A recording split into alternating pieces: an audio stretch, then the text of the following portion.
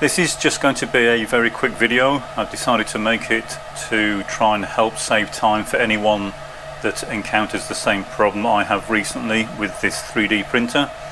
If you don't recognise it, it's a Flashforge Guider 2. I have shown this printer before on various videos. I really don't like it. I've got a number of 3D printers and this is always the last one that I select to do any printing. But it is the biggest volume printer that I have, so sometimes I need to use it just because of the size of the print. It's very aggravating to use. It's horrendously slow to start the print. If you have to stop and restart, it takes an age.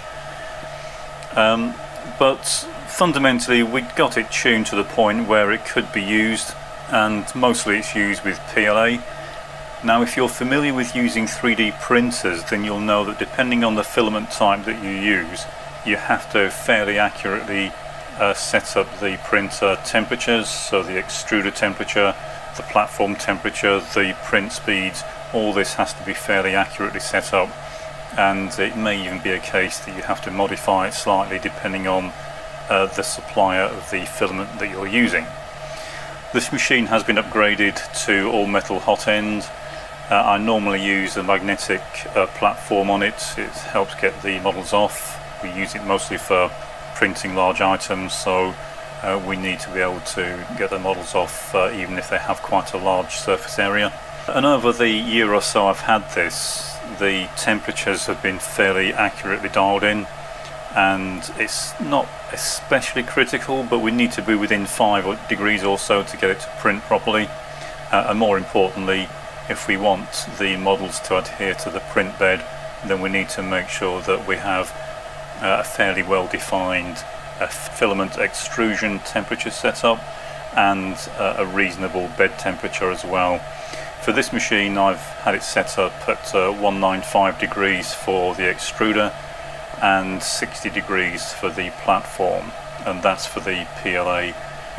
We find if we don't have those settings, then we can't get the model to adhere properly to the print bed, or we get a lot of stringing and oozing from the extruder. And as I say, over the year or so this has been fairly accurately dialed in, and it's been printing reasonably well now for 8 or 9 months, doing some fairly large print runs that are normally left to run overnight. And we haven't had to adjust the settings. We put it through the same software data slicer, put the models into the machine, and it ran reasonably consistently.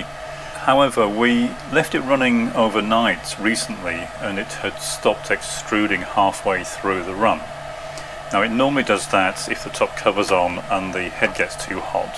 What happens is the filament folds over before it goes into the extruder, and then it binds up and it stops going through.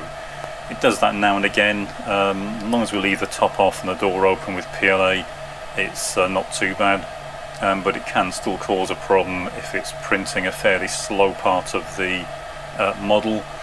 Then what will happen is the filament's not going through quickly enough, the filament gets too hot just above the nozzle, and it folds over and it stops extruding. Now normally it's just a case of unloading the filament, reloading it, restarting it, and then it's fine. And it normally only does it in high temperatures when the room's fairly warm, but it was quite a cold night, so I was quite surprised that it had done that.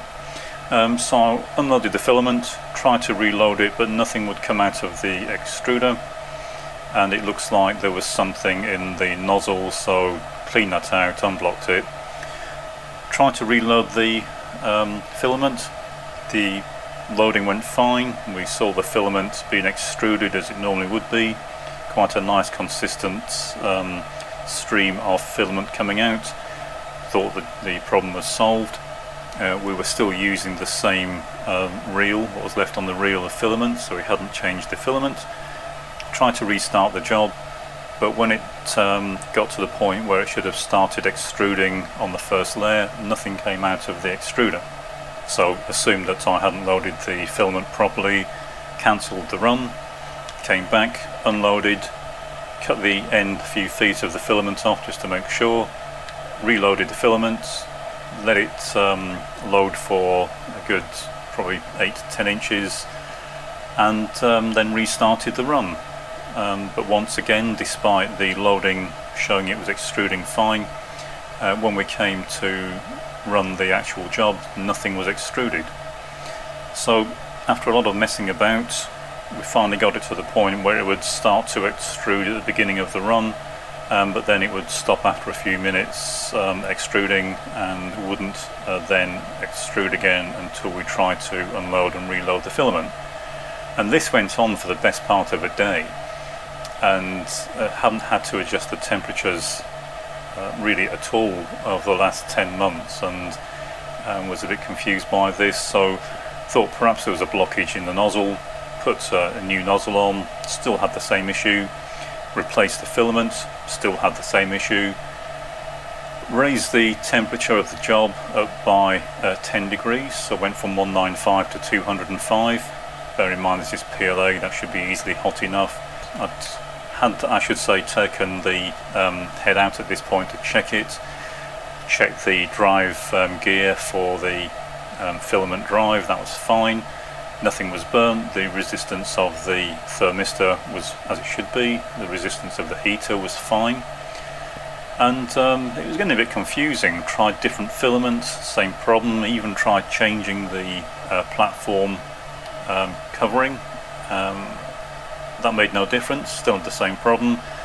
And it was just, it would load, it would extrude fine when it was loading, but as soon as we tried to start a print job, it would extrude at the beginning of the job.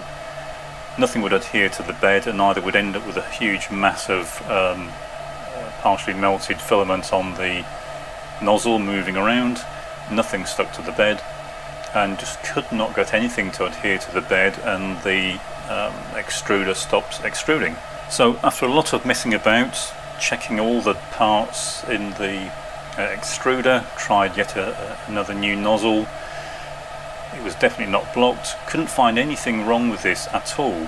And what it finally seems to have turned out to be is, it looks like something in the firmware has lost a setting, and we found that if we increase the job temperature by 35 degrees up to 230 degrees, then it would run fine, exactly as it used to run before, exactly the same results. And we're kind of back to the printing that we had, except that we've had to raise the extruder temperature by 35 degrees for all the jobs, which, if you know, printing with PLAs is nonsense. That's, if we tried printing at that temperature, this is at 230 degrees, then you know it just wouldn't work properly. So we think that what's happened is there must be a configuration file or something in the firmware that's been corrupt. Haven't looked into it in any more detail, but if you come across the same thing, then it's well worth trying that. We haven't had to go back, done maybe 50-60 hours of printing since we've raised the temperatures, and everything is still running as if though we were running at 195. No excess stringing, no oozing. The models are exactly as we used to get at 195 degrees. So something gone wrong with this somewhere, and as I say, it's going to be scrapped fairly soon anyway, so I can't be bothered to look into it in more detail. But if you do get the same symptoms, then just try raising the temperature by quite a lot more than you would normally expect to, and see if that cures the problem. It certainly cured it on this. I have since measured the temperature of the extruder, and it is slightly hot. It's about I guess 10 degrees hotter than I would normally expect to have it, but it is quite close to the temperature that's being displayed on the unit, so it just looks like it's a temperature calibration or something like that. It's definitely not a faulty thermistor. I've replaced it, makes no difference. And as I say, it's kind of a strange one, but hopefully it could save you some time if you come across the same problem.